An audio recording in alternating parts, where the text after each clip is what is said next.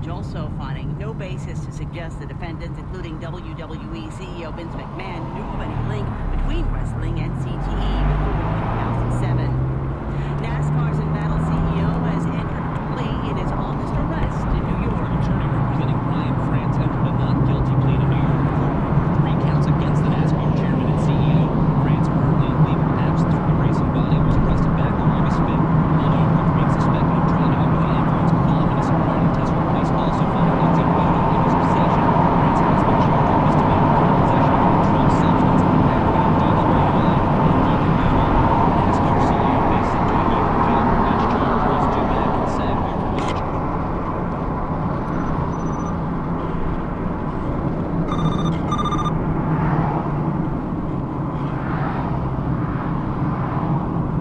Taped message saying she needed to spend more time with her husband and their son. Lisa Becerra, Fox News Radio. It's time to play Money Talks on Freedom 970. It's your chance to win $1,000.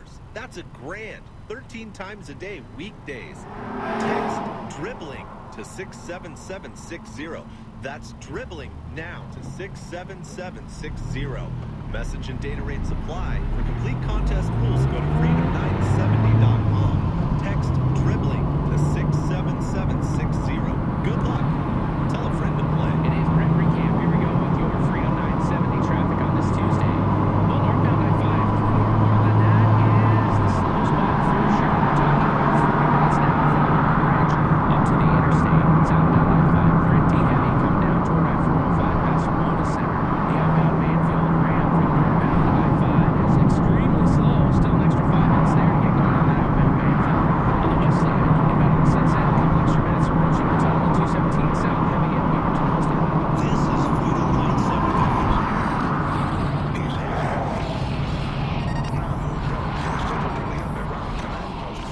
Deep in the bowels of a hidden bunker, somewhere under the brick and steel of a nondescript building, we've once again made contact with our leader, Mark Levin. The intelligence agencies are taking these records that the president has ordered to be declassified, and they're doing their own review so they can come up with recommendations about what needs to be redacted in terms of protecting sources and methods. I'm told that once that review process is over, a report or memo will be sent to the White House with those recommendations for redactions. That's a fancy way of saying that some parts of the records would still be blacked out. But ultimately, it is the president who has the ultimate declassification authority. He can accept these recommendations for redactions. He could accept some of them, or he could simply accept none of them at all and just ask for all of the records to be released to the public with no redactions whatsoever. All right, Catherine Herrick's Fox News. Are you clear? That was as good of an explanation as I could find about how this process works, because one of the questions that came up quite a bit today, when is it that we're going to get to read this stuff that the president is declassified? The answer is once they decide exactly what is going to be made publicly available. And for now, the folks that have access to it are going to take a look at it inside the government. So we'll find out when we get there, but not yet. But there is something that is hugely important about all of it. And I mentioned last hour that one of the more important things, and by the way, I am Brian Mudd in fourth grade, one Markleman. He is observing Yom Kippur. He will be back with us tomorrow. I do a morning show in West Palm Beach, my home station, WJNO, which is where I'm broadcasting from now. The mid-morning show and WIOD in Miami. And I remember February 2nd well, because I was just wrapping up my show in Miami. It was just before noon Eastern time. And we had this breaking news about the Nunes memo, the Devin Nunes memo, and the release of the findings from the Republican investigation into the FISA warrant surveillance fiasco. And I happened to be filling in for Mark Levin that day. It was a Friday. And so I'm like, okay, well, I guess I know what I'm going to be doing for the next few hours before the show. And trying to figure out what was going on.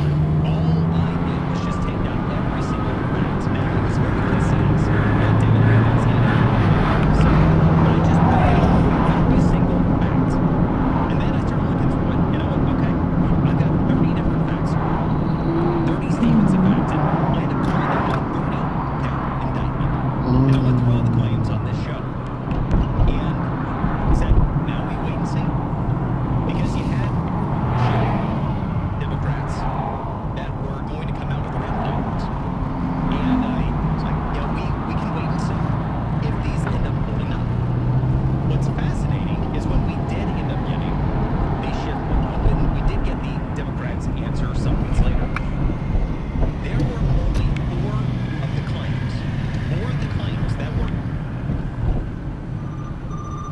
The hell?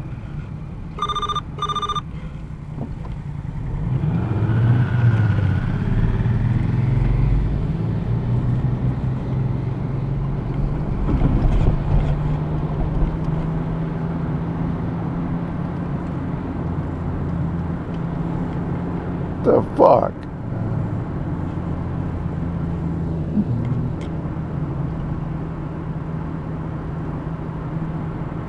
Are still alleged co-conspirators. We have 2 of them that are still serving in the federal government. So we had a lot of time and not any accountability yet. And I believe that the single most important function of the Trump presidency is this.